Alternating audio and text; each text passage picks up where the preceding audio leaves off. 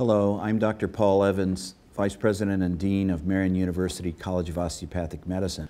I want to talk today about the concept of clinical physicians who are considering a career in academic medicine, either in the colleges or in graduate medical education. This presentation will give you some ideas as to how to make a transition from seeing patients in the clinic and in the hospital to actually working in a teaching environment. So it's called academic survival. The reason why we talked in those constructs is academic survival actually has certain aspects that one needs to know in order to be successful. And so we're going to go over some of those concepts in this presentation. Academic careers in osteopathic medicine, in fact, are different than clinical practice. There are specific skill sets involved in teaching, in service, and in scholarly activities that one needs to be aware of. And these skills are usually not taught in medical school or in residency or fellowship. Survival, success, and advancement require these competencies in order to be successful. And faculty development activities are important to get these skills and to learn these skills and to use these skills. So the objectives of this presentation, and this is actually going to be a two-part presentation. The first part will cover skills having to do with common pathways for careers in academic osteopathic medicine for the pre-doctoral arena, that is the colleges of osteopathic medicine. We will describe qualifications and skills needed to advance in this pathway in part one, and then we will do the same thing a little bit later on in part two for the graduate medical education piece. We will learn some skills on how to fulfill requirements in teaching, in service, and in scholarly activity, and actually define those in terms of the specific academic ranks and in terms of the actual professional positions that one might hold in an academic medicine environment. And then, last but not least, we will review some obstacles for advancement and some of the strategies that you would have to consider in order to overcome them. I love this slide because my buddy Yoda, who is always wise, talks about things that really have meaning. And he who fails to plan in academic careers plans to fail. So you must have a plan in order to increase your ability to be successful. The second piece is you must begin with the end in mind. So if you want a career in academic medicine and you have a particular position that you want to assume, then you have to understand what the qualifications are for that position and then work to get those qualifications.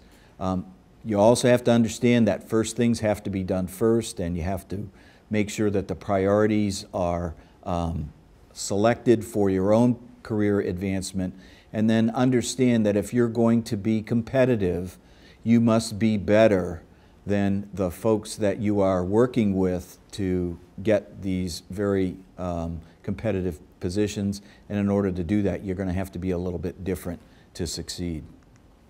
Okay, well, what are these common career pathways, and what are the skills that we need? What are the timelines for typical advancement in academic positions in pre-doctoral areas? And again, this is part one. We're going to focus on colleges of osteopathic medicine.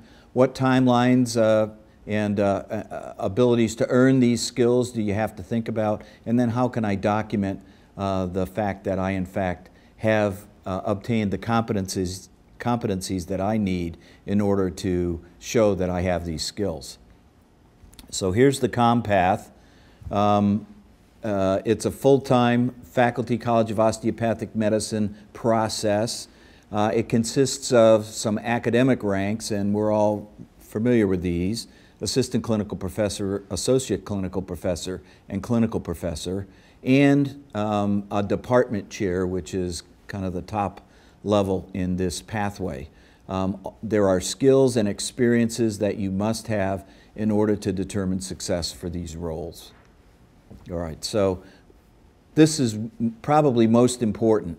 And rule number one for success in College of Osteopathic Medicine teaching, if you are an excellent osteopathic physician, you have the ability to assume these positions. But if you are not, you will not have the peer respect that you need to be successful. So it's imperative that you make sure that you are an excellent osteopathic physician first before you decide to go into these pathways. Well, how do you get started? Well, most faculty members start at the assistant professor level. And let me just make an aside here. One of the reasons why I've developed this teaching module is I've had significant experience in hiring new faculty, in promoting new faculty. I've been the founding dean of 2 new osteopathic schools, which means that I've had to hire quite a number of people and learn how to make sure that the qualified people get into the positions that are important for the institution. And I'm going to share some of these experiences with you to help you to understand how someone looks at your skills, your applications, your ability to say, I'm qualified for this job. Okay, so let's move forward. The assistant professor is usually residency trained and AOA board certified. They frequently are fellowship certified if it's a subspecialty area that you're trying to obtain a teaching position in. And you must have a minimum of being a proficient clinician. And by proficient, I'm referring to the Dreyfus model, which talks about 6 levels of competency: novice, advanced, beginner, competent, proficient, expert, and mastery. So you have to have a minimum of proficiency to be a successful assistant professor. You have to have had a track record as a good teacher, as a resident or a fellow. And if someone is looking at your credentials, you get extra points if you've been a chief resident, if you've been named Resident of the Year, if you've done research, if you have publications on your CV, and if you've received awards. How about the associate professor? Well, this is kind of the mid-level. Usually this is about 7 years from the assistant professor appointment time frame. You should probably be considered a regional or national expert in your specialty. For the 3 domains in teaching, you should be well known as a good teacher and have quality behind your name in how you teach. You should have significant skills in pedagogy, in curriculum design, in assessment, and in remediation processes for students. You should have given multiple regional or national lectures and presentations. And you should have mentoring skills to help your students and also your other faculty members. In terms of service, you must probably have advanced to the expert level in your clinical discipline. You should have a very strong clinical reputation and productivity in your department. You should have local, regional, and national committee experience. And you probably should have shown some leadership in administration and related skills in your department. For scholarly activities, most medical schools want associate professor level faculty members to have good research in your field and to have published probably somewhere in the neighborhood of 10 peer-reviewed publications as part of your CV and portfolio. How about if at the professor level? At the professor level, you're expected to have a national or even an international reputation for your specialty. You should be an authoritative teacher. You should be able to show that you have excellent ratings from both students and from your peers. And you should have national and keynote presentations as part of your CV. In terms of service, your clinical level should be at the expert or mastery level. You should have very strong reputation for giving good clinical care. You should be members of local, regional, and even national level committees. You should have some leadership positions. For example, the chair of a committee at a national organization, a high-level officer in your specialty group, things like that. You should have demonstrative administrative skills in your academic unit, and you should have strong mentoring skills to assist the junior faculty and also students in your program. For scholarly activities, most professor-level faculty members participate in things like reviewing for journals, like being a reviewer for grants, like being on committees for dissertations. You should have a number of grants, consultant experience, activities, and even been a visiting lecturer in some areas. These are all strong skills that are important for this level of academic ability. And most promotion committees, in terms of guidelines, would like to see about 20 or more peer-reviewed publications or books or chapters or things like that. All right, how about a department chair? Well, this is a senior level physician. It's usually a professor. In terms of clinical abilities, they should be an expert or a mastery level person. They should be an accomplished presenter and scholar. So you should have a very, very good reputation.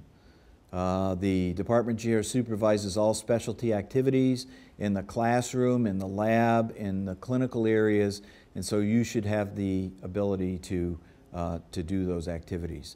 Department chairs have strong skills in leadership, in organization, in administration. You should be able to design and take care of and manage a budget.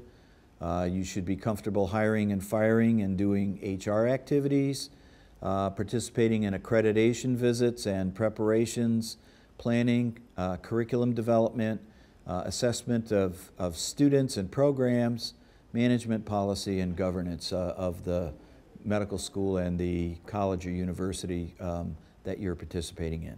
Additionally, a department chair also represents the specialty that they are in the college, in the hospital, in the community, and actually nationally.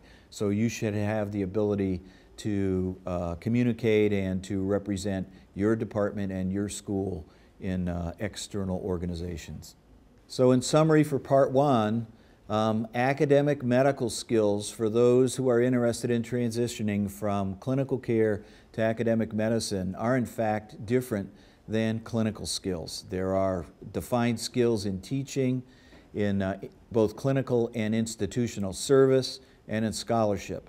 These skills must be learned, and the outcomes of the learning and the competencies that you have obtained, in fact, have to be documented, and these are documented on the curriculum vitae and also on the portfolio. And academic qualifications help define promotion for academic physicians and also career advancement.